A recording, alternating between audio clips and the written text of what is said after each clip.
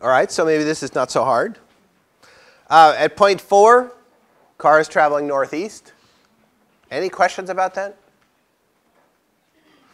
Okay, now for the hard one. Oops, back again.